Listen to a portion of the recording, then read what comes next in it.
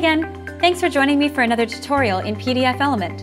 I've already loaded up a sample document in PDFelement, so we'll get started with today's tutorial.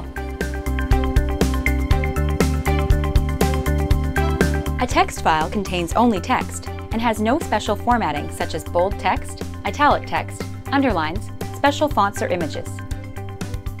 This format is commonly referred to as plain text and can be recognized by the file extension .txt.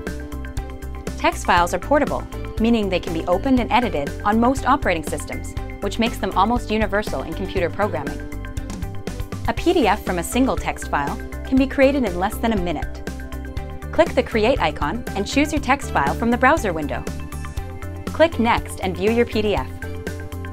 Create a single PDF file from multiple text files using almost the exact same process. First, click on the Combine PDF icon. Then, drop your files into the window and drag them around to set the correct order. Click Next to create your PDF document. Well, that's everything you need to know for this tutorial. If you found this video helpful, make sure to share it with someone else who can benefit from PDFelement's simple and time-saving features. Use the comment section below to tell me what other tutorial videos you want to see. And don't forget to like my video.